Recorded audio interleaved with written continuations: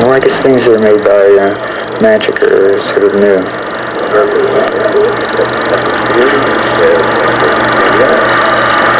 No, I just using rain. I thought the piece should look like a sheet of rain.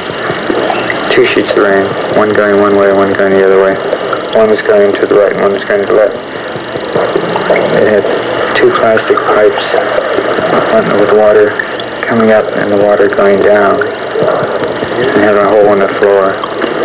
And the water would just go down the hole in the floor and then come up the floor and go back into the rain machine. The way they'd have to do it, they'd have to walk through it and get wet. But it was impractical. Used the flowers behind it because we couldn't use a 3D hologram. So we decided to do flowers that was 3D. So I mean the flowers were 3D.